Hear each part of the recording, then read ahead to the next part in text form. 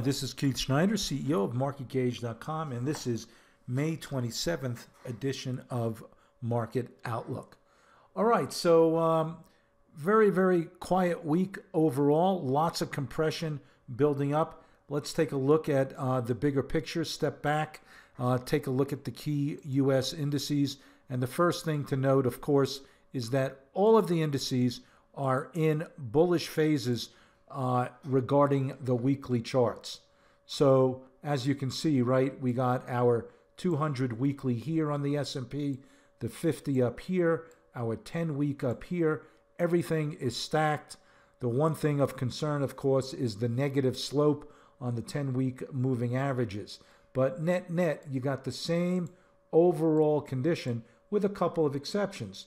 IWM, clearly the 10-week is moving up, and that is the slope, sort of flattening or slightly rising on IWM. So those are your two leading indices, certainly in terms of slope and momentum. Of course, as I've been focused for the last several weeks or at least a month or more, IWM really coming on strong here, closing on all new highs on a weekly basis, and that goes back forever. So net, long-term trends still intact. Let's take a look at what the daily charts are showing us here. So taking a look at the dailies, a couple of things are happening here. Number one, as you can see, we're also in bullish phases, right? Pretty much across the board. You got this basic compression, and it's very, very pronounced in the Dow, in the S&P, and in the Qs. So if we actually get the power to break out from either one of these zones here, that's going to be important. So in essence, let's just bracket this once again. All right, so in terms of the bracketing of the compression zone, this is pretty straightforward here. You have a higher point of compression on the NASDAQ 100. And of course, right now, the Dow is sort of lagging at the moment. Now, the other thing to note is that we have a slingshot pattern in 2 out of the 4 indices. And that is a classic inside day pattern. We covered that quite extensively in Thursday's webinar on how to play inside day patterns and many other patterns as well. So, check out the Slingshots webinar. We cover specific trading patterns. And again, a breakout through this zone here, along with the short-term pattern, both in IWM and in the S&P, could provide some fireworks, and I'd be inclined to follow this whichever way it breaks out. Either follow it on the long side to the upside or down here on the downside. So there's your setup overall in the S&P. Now, there's a couple of things that are concerning looking at intermarket relationships.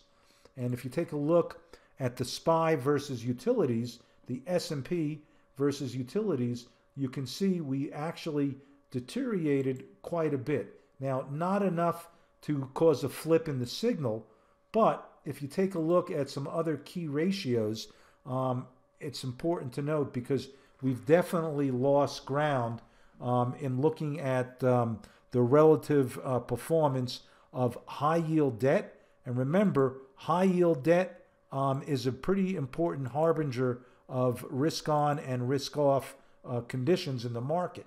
And as you can see, with the big rally in bonds and lower U.S. rates, things definitely improved in terms of pricing for U.S. Treasuries, but it gained a lot of ground against the more speculative high-yield debt. And as you can see, we punched through the monthly relationship. So at the moment, TLTs outperforming on a monthly basis, high yield, and starting to attack longer term. That is definitely a deterioration in the risk-on environment. So this movement here favors risk off.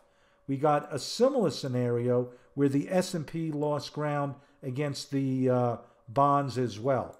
And we're on the cusp in looking at wood versus gold. So net, we lost definite strength here in the risk on environment. So we're going to keep an important eye on what's happening in these key intermarket relationships. Now, looking at volume, as we have noted in the past, the volume was definitely the strongest in IWM. It's moved out to new highs. And one thing you can see, there's quite a discrepancy between the different indices. So the concentration of money in specific areas of the market are very obvious here. Take a look at IWM. You've got 3 accumulation days over the last 2 weeks, only 1 distribution. That confirms the breakout in price. Now, on the other hand, take a look at what's happening in NASDAQ and the S&P. Only 1 accumulation day. So even though NASDAQ basically has proven to be a really good performer, and actually year to date, it's the strongest, right? You can see up 9%, with the Russells up 6%, and the Dow flat, and the S&P just barely hanging on to positive gains. So net, the volume situation is very fractured here. There's no uniformity between all of the key indices. So again, the big focus is on IWM, still holding up, and things definitely looking a bit weaker in the other indices. So I give volume a mixed read here. Now, in terms of sector summary, things are pretty much where we left it last week. Now, what's interesting about the current environment is what's picked up enormously is semiconductors here. So, right, you can see the semiconductors had been under lots of pressure. For the week, it's really been a monster, up 3.6%. So semis, definitely a more speculative sector in the market. The fact that it led the market in a relatively sideways environment, that's seen as a positive.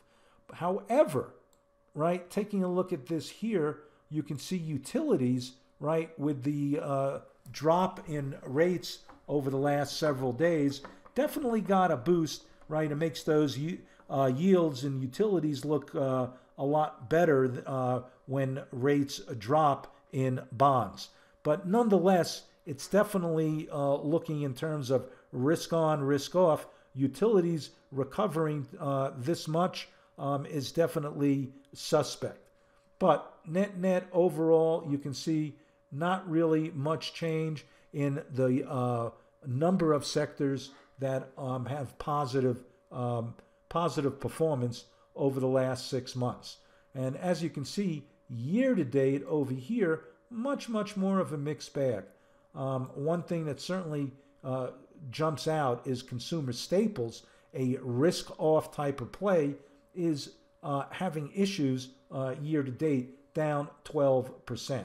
So when I look at this, overall, I see it as more of a positive, but you're definitely getting a mixed read with utilities gaining as much, and that, as I mentioned before, high-yield debt definitely losing ground here, and we don't like to see that. We want to see high-yield debt maintain a nice lead in performance over bonds. Okay, the other big feature is that energy got banged up this week, correcting a huge move to the upside. So, I mean, one thing you can see, right? XLE, the energy ETF, USO, U.S. oil, that's specifically West Texas Intermediate, and oil services company all got banged up, right? Somewhere between 4 and 7% on the downside. Now, what that does, it puts the leading sector in correction mode. So market, in this particular, the energy sector really got smacked. And so that's interesting to note.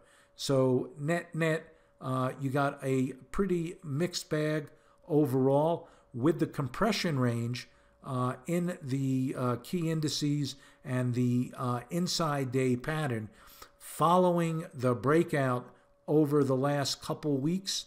Either way makes sense.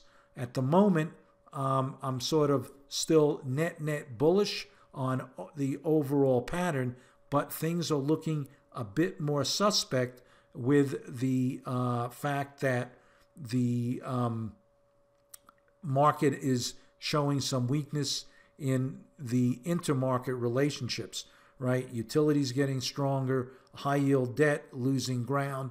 These are definite reasons for concern, but that's it. Concern at the moment. Things have not played out much worse at the moment. So net, there's your game plan for the week. And obviously, if you're playing any individual stocks, I'd make sure that you're following the hot sectors, and then of course playing in alignment with the much bigger picture, which is the broad market.